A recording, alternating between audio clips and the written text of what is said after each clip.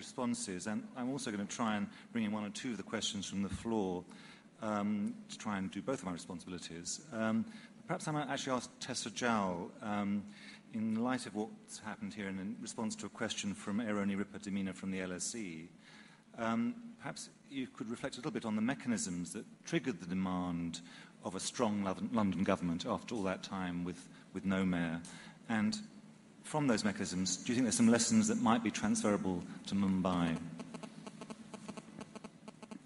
Well, I think that one of the great political battles and sort of defining political battles in London of the 80s was the abolition of the Greater London Council. So, London is a city that had its own government. Its own government was wound up, and it became, as I say, one of the great cause célèbre for progressives to fight the abolition of London's government.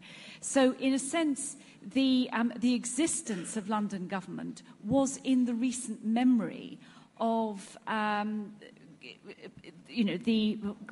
the progressive centre left, who it was a major commitment following our election in 1997 to restore London government. So, I think that, the kind of democratic argument is probably, from London's point of view, the most powerful, but that was also linked to very strong voices from business about the benefit of the clear leadership of elected government in order to promote business confidence.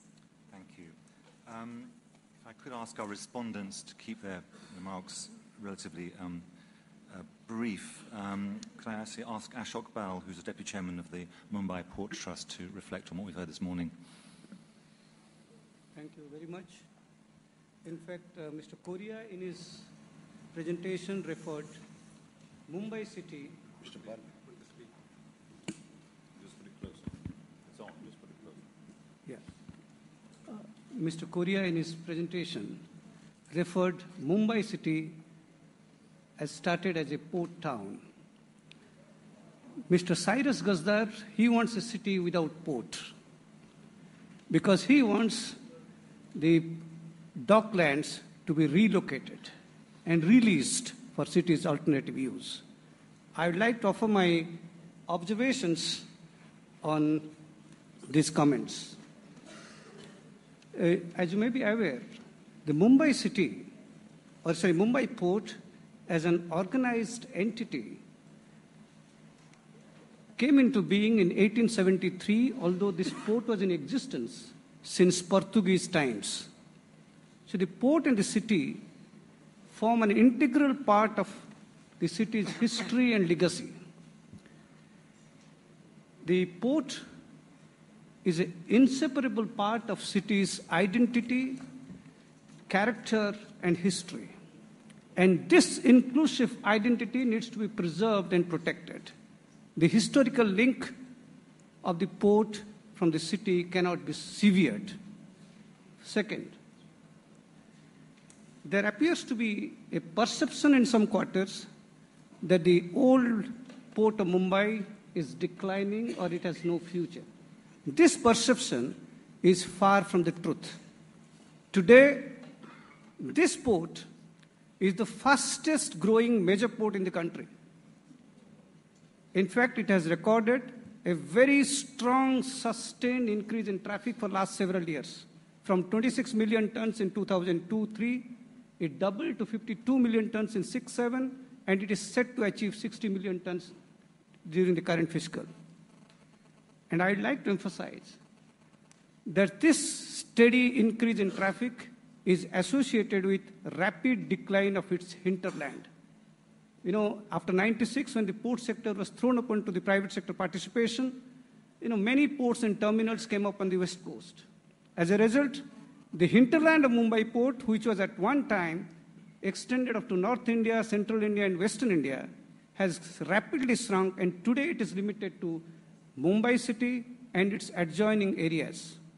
And let me be on record to say that the 95% of the cargo that is handled by Mumbai port is either originating from or destined to Mumbai region and its surrounding areas. 76% of the cargo is captive to the Mumbai port. Therefore, this underscores the locational necessity of the port for this region. And any forced displacement of a major economic activity like Mumbai port will be very counterproductive and detrimental to the interest of the port. Having said that,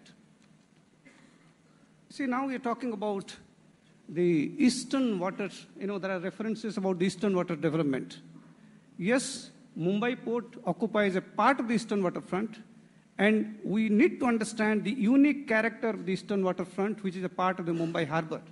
Enclosed by the mainland on one side and the island on the other side, it provides a very safe, natural, sheltered, and protected harbor, unique of its kind in the world, and which is eminently suitable for development of port and shipping activities. See, we are talking, when you talk about this Bombay port... Mr. Bal, could I perhaps I'll take a minute. When you talk about the Bombay port, we talk about its landed estates. Yes, the landed estates, which are not meant for the port's operational areas, need to be redeveloped, and there is no two opinion about that. But then it has to keep in mind a recent judgment of the Supreme Court which protects the tenants, and it needs to take into account the interest of the tenants. And as far as the landed estate is concerned, we have a business plan in place which provides for putting land for public use. Mainly, as Mr. Korea was referring to, the passenger water transport between Mumbai city and the different locations across the harbor. We plan to have a cruise terminal. We want to develop marina. We have provided a project for social housing. Please. Thank you. Suketu Mehta. Thank you. I just have a couple of observations in hearing the excellent panelists, and I liked the presentations they made about the future of the city. Now, I think it occurs to me, and I'm a writer, so my task is to communicate. It occurs to me that the eventual plans for what can save Mumbai are known to most people. As in the Israeli-Palestinian dispute, which seems forever intractable, the eventual terms of a settlement are known to most people. We need things like a directly elected mayor and some kind of reshifting of the role of the Port Trust. We need more public transport to disperse some of the population across the harbor. The problem is in how to communicate this to the vast majority of the people that live in this city that don't speak our language, literally or figuratively. They have no voice in what we deliberate in rooms like this, but they do have the vote. And this is where all our plans or visions or hallucinations come up against the reality of a population which in the slum areas votes at the rate of some 90%, and a population in precincts like this in South Bombay which stays aloof from politics on the ground. We don't vote, and by and large we don't participate in the political process. And the difference between the world's two great democracies, India and the US, is that in India the poor vote. So in order for any kind of improvement to be made viable, we need to communicate our plans to the majority of the people of this city. And I don't see that being done. The second observation I'd like to make is that unless we fix the problems of the villages, we're not going to fix the problems of the cities. Rahul Mehrotra once said to me, we have a problem as planners in cities like Mumbai. The nicer we make this city, the more roads, the more buildings we build, the more public transport, the more the number of people that will want to come and live here. So unless agriculture is made viable again in the countryside, unless you can keep them down on the farm, I don't see long-term sustained solutions to the problems of cities like Mumbai. Thank you. Thank you. Narinder Nayar, Director of Bombay First. Thank you. For me personally, it's a great matter of great satisfaction to participate in this conference here today, organized by Urban Age, to dealing with the city of Mumbai. Sanjay referred to a vision which was prepared 4 years ago, and I, from Bombay First, was particularly happy and in a way to be associated with preparation of that vision. It was actually 4 years ago when we said that the city was decaying. Everybody realized a vision had to be prepared, and a document which is prepared, which I think Andy showed on his slide earlier on this. So what have we achieved in the last 3 or 4 years? I think one thing, matter of great satisfaction, there is a great awareness now with the NGOs, with the people, the citizens, that something needs to be done with the city. Media, if you open a newspaper every morning, there's a reference to what is happening in the city. City needs to be done. A public-private partnership has been created for the first time to deal with the governance of the city. There is a public, the Citizen Action Group constituted by the government of Maharashtra, where 30 citizens of the city sit with the government, and the Empowered Committee will sit with the government to see how the city's various initiatives could be monitored. We have launched a largest, I think, an urban renewal program. There's going to be investment of something like $50 to $60 billion taking place in the city here in next 10 years. That, I think, is a very, very important step. Now, what are the constraints? I think the minister referred to that. One, there has to be courage and there has to be boldness, and that, I think, is what we require here. Our city development will not take place without the political leaders supporting it, and they have to have courage and boldness. That, I think, is very, very important that we need. A vision. A lot of people talk about vision. Vision is very important. We need to have a vision, and we do have a vision for the city, which is Sanjay very aptly pointed out, showed us what the vision is. And if all those things happen in the next 10 years, this will be really a world-class, can be a world-class global city. Now, what are the constraints that we've got here? We have a land use. It's a port city, it's an island city, there's a land use. We talk about the port land. I will not get into a debate on that. But I think there could be a win-win situation for the port and the city. In a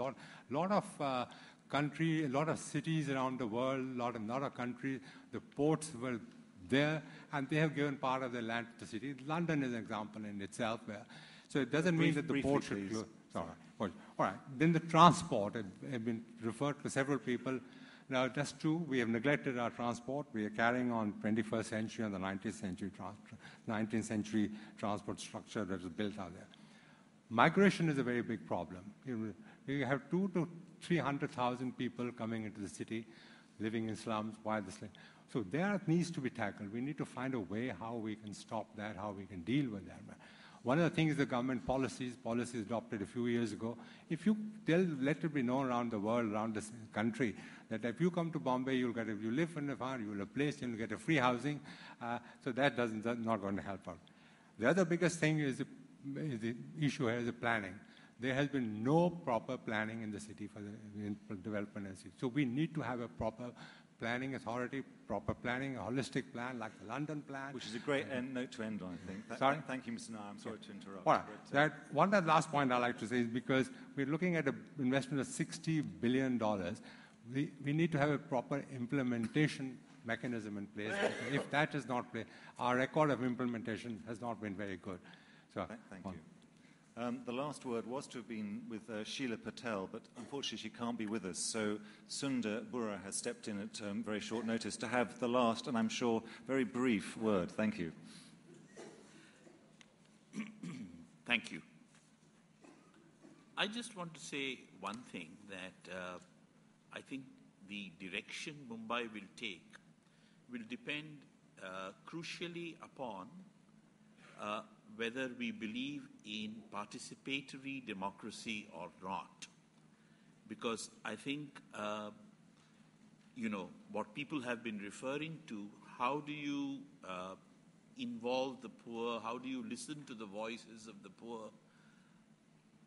Recently, for example, the government, for reasons unclear, has said that slum redevelopment projects do not need the consent of the people, particularly certain types of large government-owned, government-managed projects. So to us, this seems sort of profoundly undemocratic. How can you decide what is good for the people without consulting them?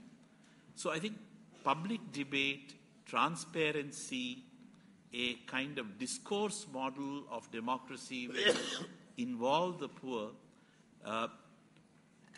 to us, our organization which works with the urban poor, we feel that this is really a key element. Thank you. Thank you for such... thank you for a ringing conclusion to this morning's conversation.